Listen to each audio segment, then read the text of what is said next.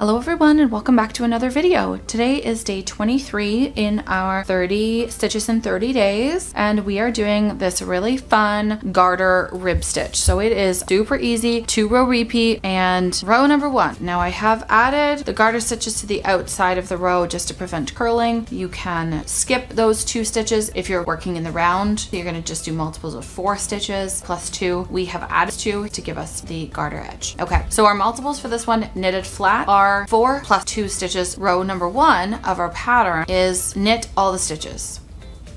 And then on the way back, because we have our garter edge, we're going to start with a knit 2, but our pattern actually starts with purl 2, knit 2, purl 2 across the row, and then continue. So there you go, nice and simple, 2-row repeat for our garter rib.